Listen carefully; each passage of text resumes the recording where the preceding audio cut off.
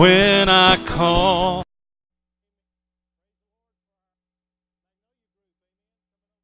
Coming over here to help us, praise the Lord. We're blessed at both campuses, and sometimes they fill in on both and do double duty, and we just pray God will double bless them, amen? So, for their sacrifices. Just a note, as you noticed, Brother Joe's not in the pulpit today. He talked to him yesterday, and he asked me to read this letter to the congregation, and so I'll read this from him. It says, "Dear family, I cannot thank you enough for all your prayers for my family at this time. Many of you know that we cut our Belize trip short and came home due to the severe health issues with my stepfather. We got off the plane and headed home to get clean clothes and drive a late-night drive to San Angelo. The family had gathered all things, as things looked very bad for him. He had been on a respirator for a few days, and coming off it may be fatal.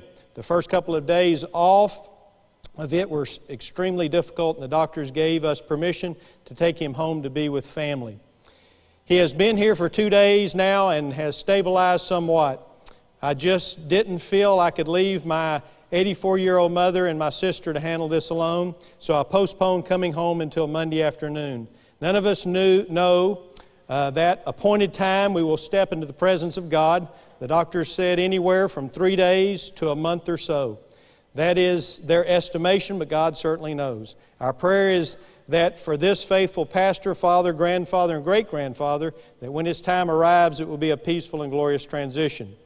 One day I will share the impact that he has personally on our believers' fellowship, as he has always been a very reliable source of prayer and counsel for your pastor.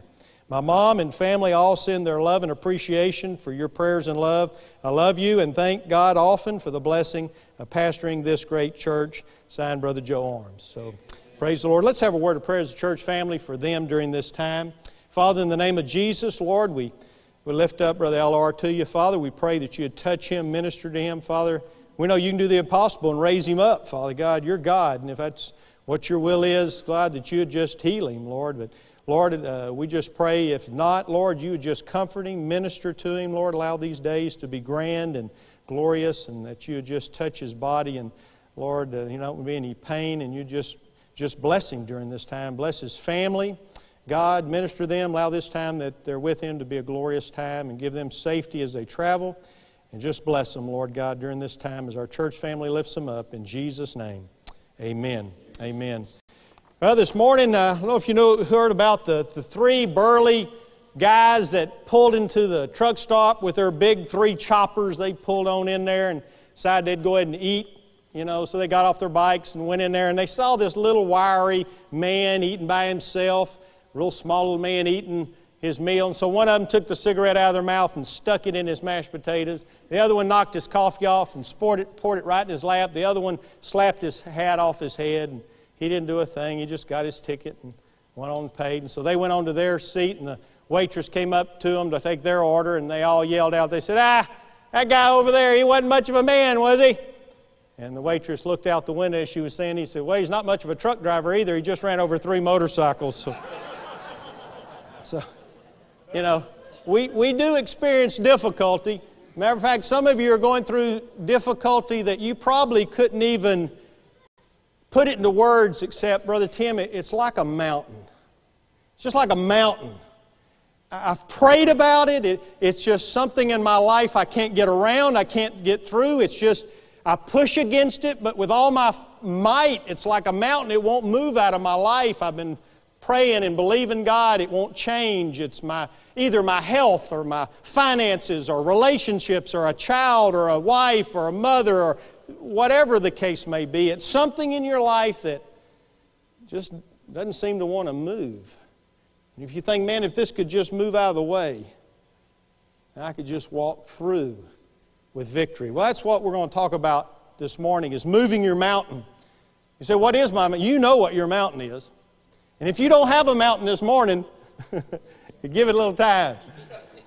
Probably next week or two, you'll get one, and you'll have all the notes to be able to know what to do. But I would hasten to say, if I'm the only one up here with some mountains, praise God, I'm going to preach to myself, because I need to hear this, because I don't like those mountains. And You know, many times those molehills move into mountains and they're there. And what do? Well, that's what we're going to talk about this morning, is how to push that mountain, get that mountain out of the way. And we'll look at a particular verse in Mark 11, and we're going to break this little passage down. First of all, I call it the cursing.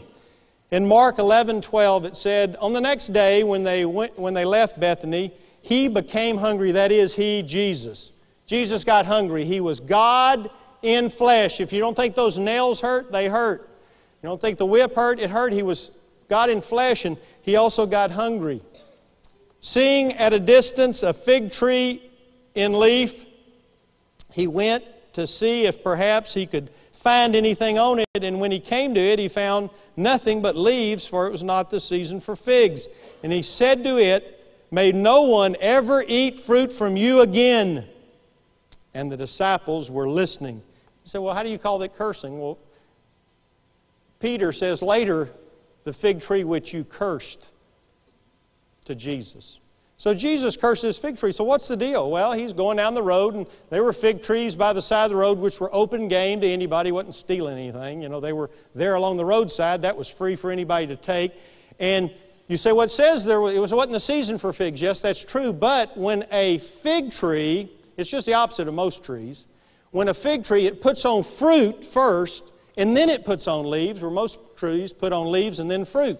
So when He saw leaves on it, whether it was the season or not, it came into early season, and therefore if it had leaves on it, it had fruit on it, or it's supposed to, because it was a fig tree. But Jesus walks up to this tree that showed every evidence and every sign of having figs, and it had none. You say, well, that's not a big deal. No, He cursed it. No one ever in the whole history of mankind will ever eat from you again. Wow, what's the big deal? You know, it just didn't have any fruit. Yeah, but it was symbolic for Israel and for us. Listen to the first message. The first message is this. If you've got all the show, you got all the religion, you got all the Christianity, you got your Bible, you got the prayer thing down, but you don't have any fruit, that's a dangerous situation. For Israel and for us. This isn't a small matter. He said, you showed every sign by me walking up to you that you ought to have fruit. That's the only reason He walked up there. If it had no leaves, He wouldn't even walk there. But He said, hey, it's got leaves, so it's got fruit. And He looked, and there was none. So He says, because you had everything to grow fruit and every capability to grow fruit, you're cursed. You're going to never ever produce fruit. Nobody will ever eat fruit from you again. It says the disciples were listening. So this curse was placed upon Him. And then I call the next aspect the curiosity. The curiosity. Of course, we jumped over a few verses because Jesus, in between that, cleansed the temple. In between those verses. And so after He had cursed it one day, He cleansed the temple. And then the very next day, in other words, just one day after the cursing, we pick up in Mark 11:20. And as they were passing by in the morning, they saw the fig tree, that's the one He cursed, withered from the roots up. Being reminded, Peter said to Him, Rabbi, look, the fig tree which you have cursed withered. So Peter points it out. Say, hey, there's that tree. The one yesterday you cursed, it's withered. And then the next passage starts out, said, and Jesus answered them, saying. Now, I'm not an English major by any means. But I go back, I hadn't even seen the question.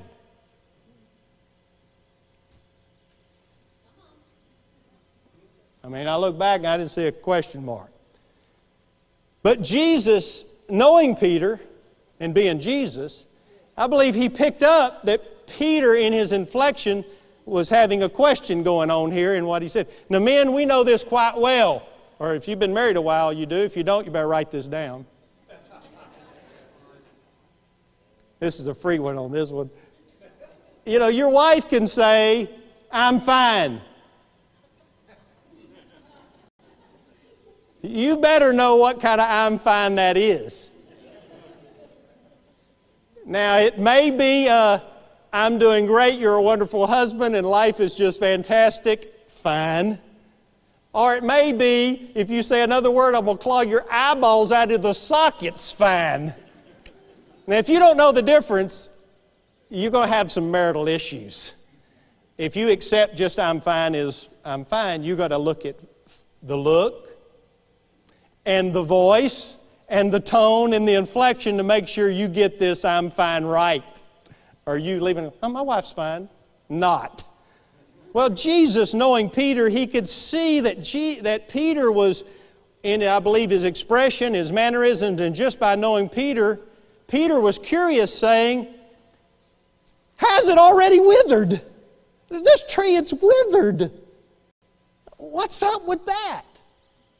You say, well, what's up? He cursed it. Yeah, but you've cut limbs down at your house. You've even cut a tree down and let it lay there. It doesn't wither over one day. I mean, matter of fact, it'll look green and live for days and maybe even a week or so. It'll still look fine. You know, even if you cut it and lay it over, put it on a burn pile, it still looks nice for about a week. It doesn't look all withered up. It's just got life in it. Now, it doesn't have life in it, but it shows life. So Peter's going like, how could you do this in one day and the very next day it looked withered? Now, you may not think that's a big deal, but for Peter it was a big deal. What is up? Geez, I'm curious. I got to know. How can this happen in one day's time?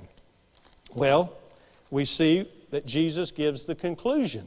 He says to Peter, He answered and said, have faith in God. So, what's up? You want to know why that happened quick? I think Peter's going like, how can I make things happen quick?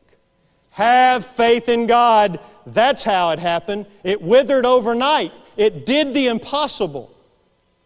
Yes, Jesus cursed it, but for it to wither overnight took more than just the natural. It took of course, it took the supernatural to curse it, but it took the supernatural for it to happen that fast. And Peter, he was curious. I love Peter. A lot of people put him down. He was so curious. Yeah, he stuck his foot in his mouth, but he wanted to learn.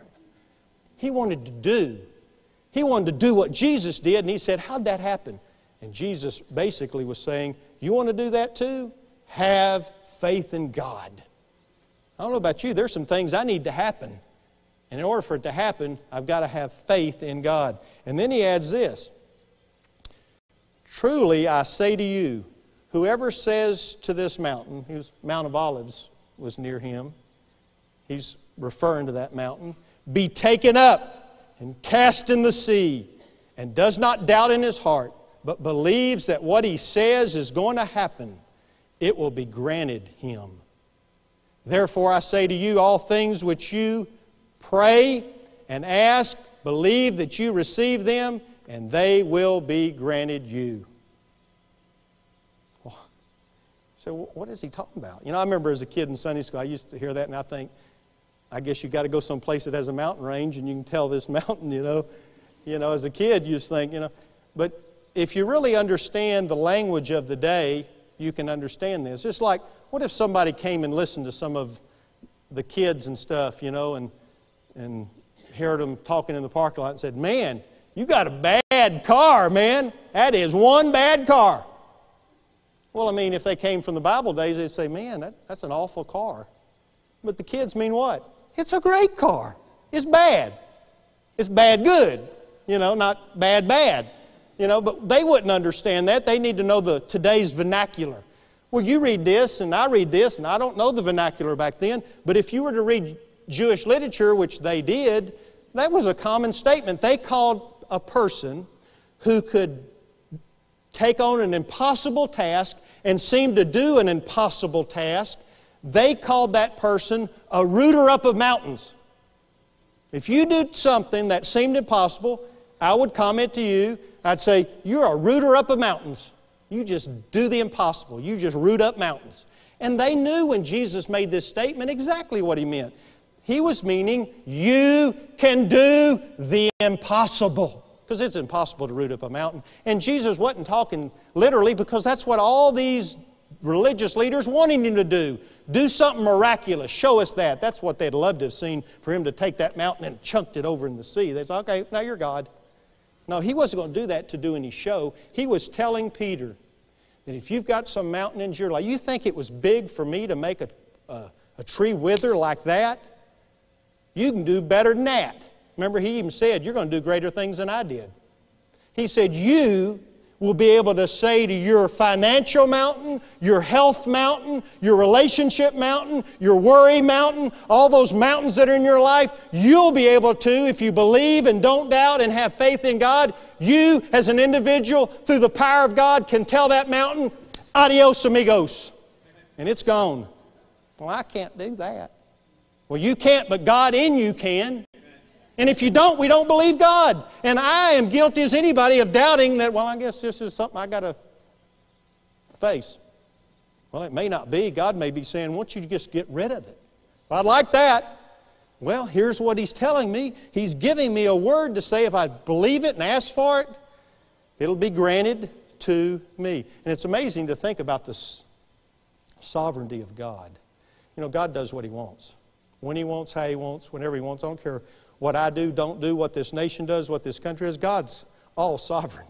He's taking care of business the way He wants to. Nobody's causing Him, making Him do anything. But to just realize that sovereign God can listen to a prayer by just a flawed human being and that make a difference in what God does is mind-blowing. It's just mind-blowing. That He would, in His greatness, would allow me to go to Him and say, Lord, would you do that? And He would say, I'm going to do that because you prayed for it and asked for it. And if you wouldn't have, in this situation, it wouldn't have happened. But He's still sovereign because He chose to, in His own will and volition, to hear my prayer and it make a difference. I'm not powerful. He's powerful. But He's the one that asked me to do it, not me. I didn't go saying, God, I asked. God said, no, I asked you to ask. Because I want to do it. I want to move the mountain. But there's some mountains that won't get moved unless I ask. I said, I guess I'm just destined to have this mountain. Well, it may be one that's just ready for it to be spoken to and moved. Well, it wouldn't be a shame for me to go to heaven and not to, let me phrase that, it's not me ashamed to go to heaven, but to go to heaven and hear, you know, those three things that you lived with for all your life, I was ready to take them out. I was ready to cast them out in the sea, those mountain problems you had. But you didn't ask or you didn't believe, and so they stayed there. That'd be a shame. So let's look, because I want to have that mountain-moving faith. So let's look at these three aspects, because I think if we don't have these three aspects, those mountains won't move. What are they? First of all, it's to seek His will faithfully. 1 John 5:14 says, this is the confidence, we have confidence, which we have before Him, that if we ask anything according to His will, He hears us. So we've got to do it according to His will, not our will. You've heard throughout Scripture this phrase, whatever you ask in His name. Whatever you ask in His name, He'll do it. That's why a lot of people think that when they pray, they said, da, da, da, da, in Jesus' name, amen. Okay, I covered that when He'll do it, because I said it in His name. No, that means according to His will. That means what He wants. What does God want? What is His will? What does He desire to happen? That's what we pray. And when we look at that mountain, we first have to say, Lord, is it your will for this mountain to be removed? Or is it just what I want? Lord, I want what you want. I want this thing to get out of here, but I've got to determine if it's your will. Now, first of all, are you faithfully doing every other thing that is His will? See, a lot of times we're saying, God, I want your will in this situation. Right here, I want your will. And then we're saying, I'm ignoring all this other will. You've got to be faithfully wanting to do the will of God in all areas. I mean, here you are praying, and God may be saying, well, you're not faithfully doing the will I have. You do realize when Jesus spoke about finally ending up in heaven, he said, the man that got said to by the Master, well done, thy every other Sunday, every now and then, kind of do it when you want to kind of servant.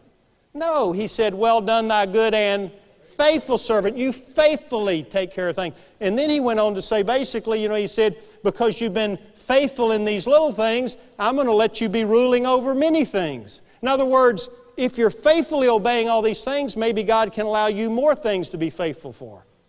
I think part of what we say when we say we're praying according to His will is what I'm asking for God's will, and also, am I faithfully carrying out His will in the other areas that are in the Bible that He wants me to do? He may be saying, look, Tim, I have answered your will the last time you prayed, but you're not faithfully doing what I asked you to do when I answered it. And so here I am asking Him to be faithful in answering my prayer. We've got to be faithful. We've got to realize that it's His will that's more important than our will. Isn't that how Jesus prayed? Not my will, but yours be done.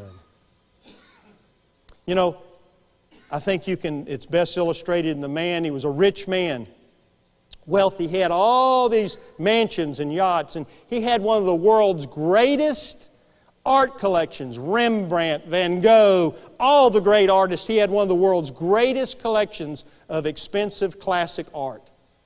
And his son went to war and was killed in battle. And one day he got this knock on the door after about 6 months of his getting notice that his son had died. And the man knocked on his door and he said, "Sir, I served with your son in the military." And he said, I'm sorry to hear about your son because he died, and your son saved my life. He said, "I'm so grateful." He said, "I'm not much of an artist, but while we were friends, I did the best I could because I like to play around with art. I'm not that good, but I drew this picture of him in his uniform, and I just thought you would want to have it." And he handed the man. The man just broke down in tears and said, "What do I owe you for this?" He said, "You don't owe me anything. Your son, risked his life for me. This is just what I want you to have." So he took the painting and proudly put it on his mantle there on his fireplace. Not long after that, the man himself died. And he had all of his possessions auctioned, all of his yachts and everything, and especially the word got out that they were auctioning off all of this famous classic paintings. And so people from all over the world flew in for this auction. And so the auctioneer began to do things, and even the man who drew the painting of his son thought, I can't afford any of this, but it'd be interesting just to go and watch because I like art and I'm not that good. I'm just a little amateur, but it'd be great to just watch these people bid and see all this great painting. So he showed up at the auction just to observe. Well, the first painting they put up was his, the picture of his son. And so people are hollering in the back, "Get rid of that junk. We want the masterpieces. Get rid of that. We don't have time for that." And the auctioneer didn't pay any mind. He said, "We're auctioning this first." So start the bidding, $10, $10, $10, going one. Well, the man that drew the painting and loved the son, thought, "Man, nobody's going to bid higher than 10. This is my painting. I mean, I'd like to have it. I got $10." So he bid. He raised his hand, $10. I hear 20, 20 going, 20, 20 going. Nobody bid any higher. Sold for $10. So he got the painting. And everybody hollered back, "Let's get on the ball. Let's get the real masterpieces. We're ready to bid on the real stuff. Come on, we've traveled all over the world to bid." And the auctioneer took his gavel and he said, "Auction closed." And everybody fussed and hollered, "What do you mean auction closed? We hadn't even bid on the first thing yet." Said the owner of all this property left specific instructions in his will that said, "Whoever gets the son gets it all." Whoever gets the son gets it all. Whoever thought the most about my son will get it all. And that's when we pray according to the will of God. We're putting Christ first. It's His interest first. And yes, when we put His interest first, I believe God will bless us in various ways. But first of all, he who gets the Son first may get the rest. Isn't that what Jesus said? "Seek ye first the kingdom of God, and all these other things will be added unto you." Put His will before our own. Put His will first. Find out what He wants in this situation before the mountains move. Find out it is His will for that mountain to be moved. The second thing is steadfastly pursue. That's another word for wait. And keep on waiting, and keep on praying, and keep on asking, and keep on seeking the Lord. You know, Jesus tells the parable in Luke 18 of the woman, the widow, who came to the judge, which is described as an unjust or an unrighteous judge. He wasn't good at all. And so the widow comes to him because she had an enemy, an adversary that she needed a protective order against. She needed some protection from the judge. And the judge was unwilling, and he didn't want to give her that legal protection. And so she comes back, and she comes back, and she comes back, and she comes back, and over asking him for this protection. And finally, that judge, that unjust, unrighteous judge, basically said, man, I'm going to give in. This lady's bothering me. She's continually wearing me out by her perpetual coming over and over. And you don't want to see her anymore. Here's your protective order. And Jesus said, listen to what the judge said. He wasn't comparing the judge to God. He was contrasting the judge to God, saying, basically, this man gave her what you want because of the continual coming. And he basically said that if God hears the cry of His people day and night, day and night, day and night, He will also give deliverance or speedy answer to His children. Unlike the judge who did it, because he just didn't want to be bothered anymore and it was wearing him out, God will give it to us, not because we're bothering God coming to Him all the time, not because we're wearying God anymore, but because God wants to give us the answer. Why? He's giving an illustration on prayer. You can't give up. You got to stay with it. You got to keep on asking, keep on seeking, keep on praying, because that mountain may be moved, but it's not going to be moved today. Matter of fact, even in studying for this, God spoke to me about a particular matter I had stopped praying for. Why? Because I was done. I had prayed too long, and I guess I just thought, well, I'm not even going to pray for that anymore. It's just not happening. And He brought back to my remembrance to say, you need to keep praying for that some more. But you know how it is. You pray for something so long, you just think, well, I guess that's it. It's not going to happen. And He spoke to my heart to say, no, you keep on coming. And you keep on asking, because this mountain may not be moved today, but it may be moved tomorrow.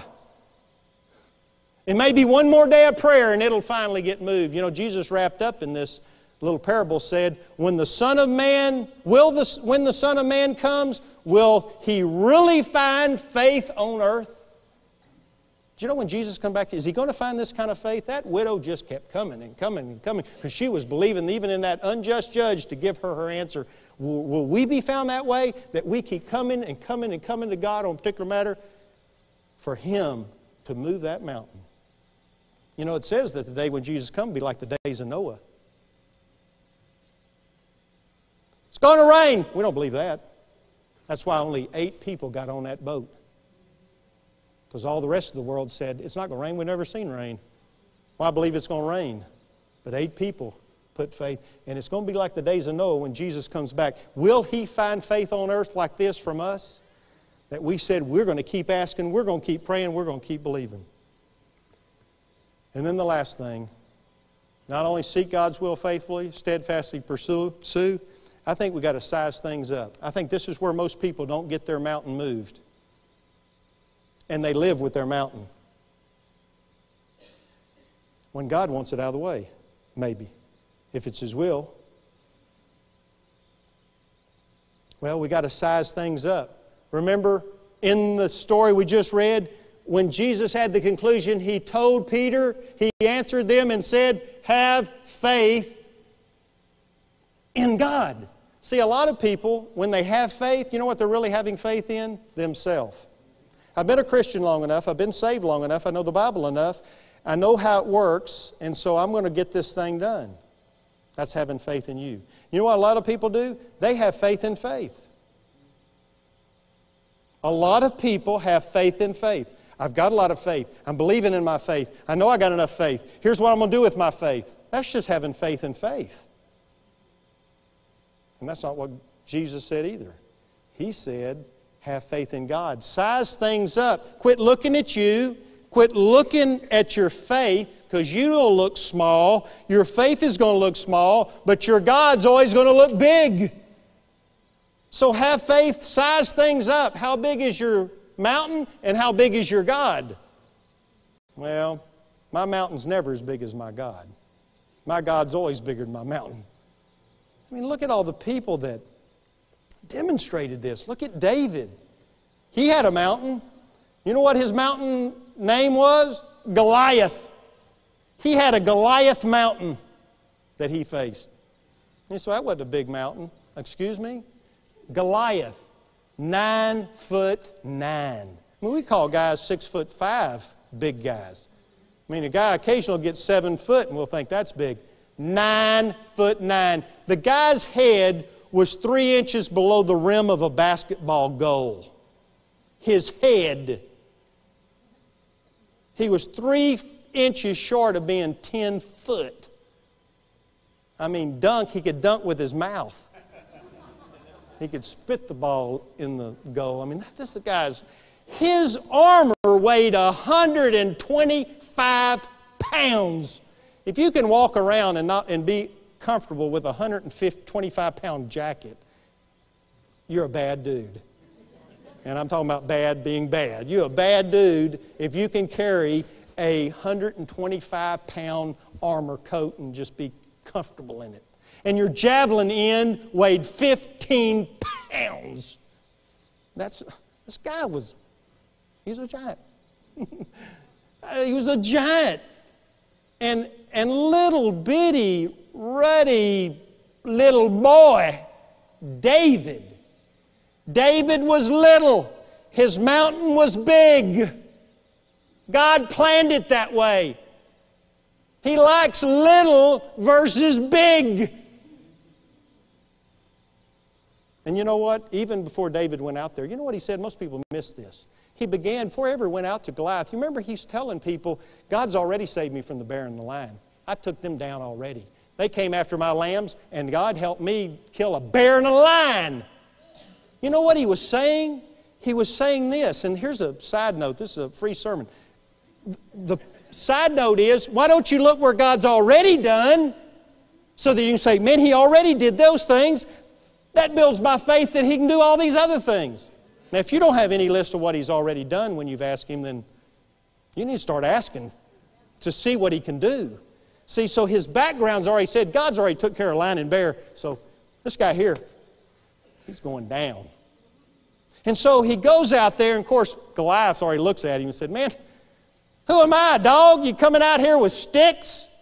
I mean, he was basically saying, is this your best guy you got, this little bitty boy? I mean, send out somebody bigger than this, because I'm a big dude. But it doesn't intimidate David. He looks at him. He said, you come to me with a sword and a spear and a javelin.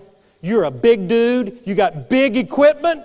But I come to you, he said, in the name of the Lord of hosts. You come to me with some big, heavy equipment. You come to me and you're a big giant. But I come to you in something bigger than you. I come to you in a name. That's no big deal. It is a big deal. He said, I'm coming to you in the big God of Israel. And you going down, I'm fixing to take your head off. And I'm going to feed you to the birds. What did he do? He told his mountain, adios amigos. I'm not going to take this mountain. You're here, you're hindering me, you're hindering Israel, and I'm not going to take it anymore. He said, yeah, but all he had was some little bitty rocks. And you, unless you hit him right where you need to hit him, it's going to be like a mosquito bite. But God took that pebble to put it in the right place, and he went down. Because David said, you're a big mountain, but I'm not going to live my life with you. You are going down. You, mountain, are going to be cast into the sea by the power of my God. And he went down. It was so funny because Goliath had just told David the same thing. I'm going to feed you to the birds. That's what your mountain ends up telling you. Saying, you can't do this. You've lived with this long enough. Your mountain's always speaking back to you, but David spoke back to it. Said, no, my God's taking you down. And he went and he served. Why? Because he wasn't focused. He sized things up. How big is Goliath? One big dude. How big is my God? Bigger than Goliath. We're going to go with this. I'm going out here and doing it. And so his mountain went down. Gideon. I mean, Gideon was a nervous, worrisome guy.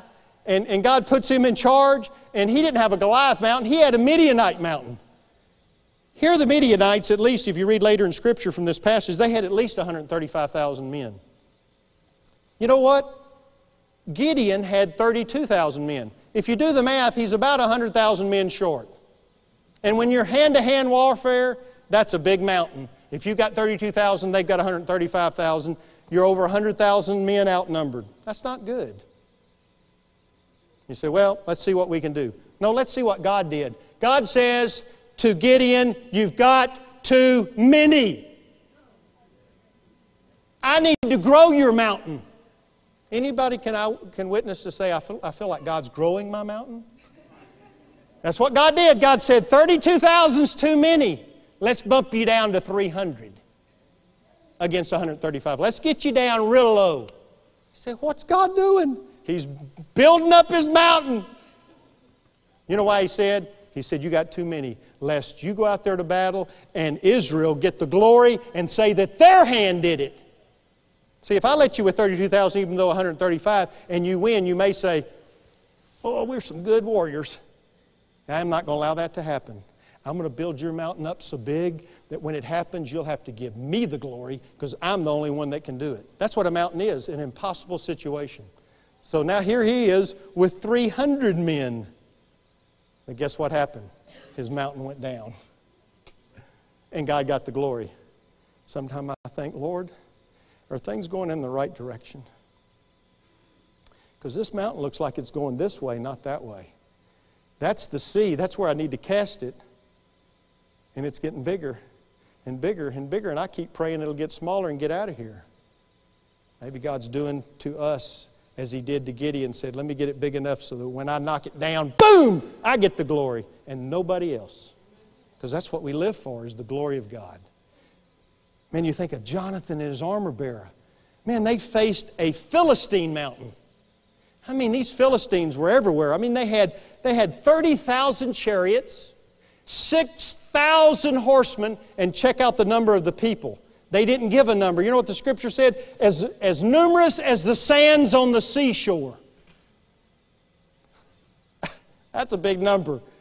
The Bible doesn't even give the number. As numerous as sands on the seashore. That's the people beside the chariots and the horsemen. Man, this is impossible. This is a big mountain. So you know what Jonathan and his armor bearer say? Jonathan says to his armor bearer, basically this: let's go fight them, just me and you. I'm sure his armor bearer must, if it was me, I'd be saying, man, you've been smoking some dope? Me and you against, I mean, that was worse odds than Gideon had. Just me and you?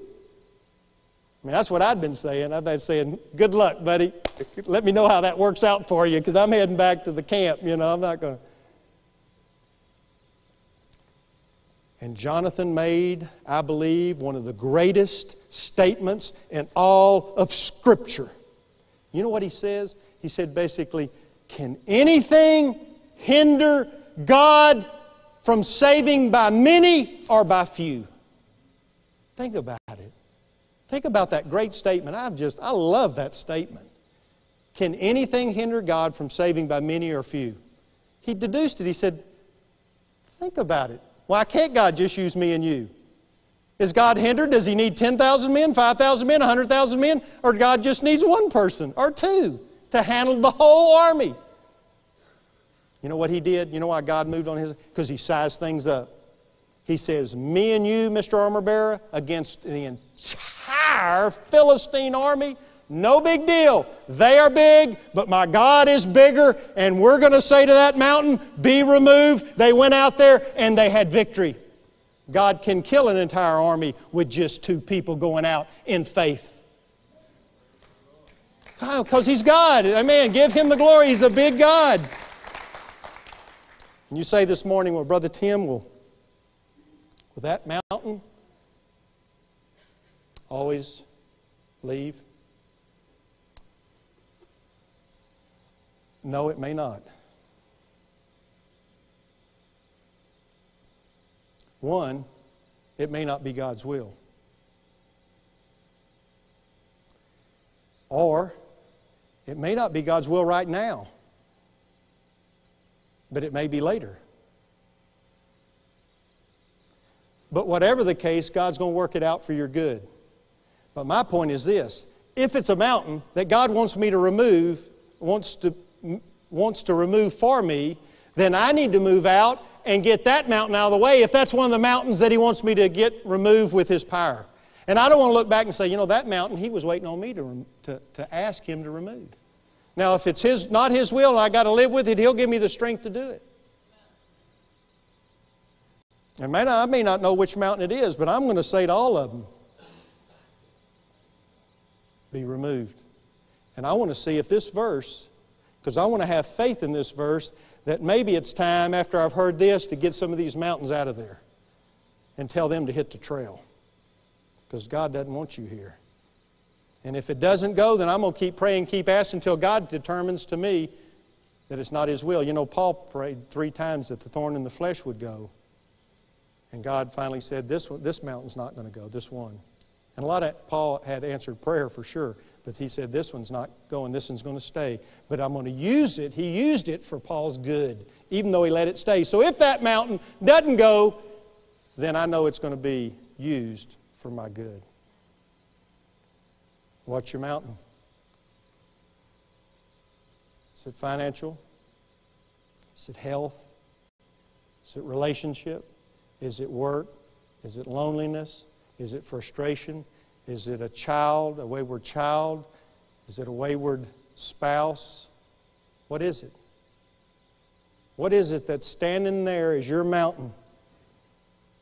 Do you realize that if God never put a mountain in your life, you could never give testimony that you had it, He cast it into the sea? I don't like mountains any more than you do. I hate them.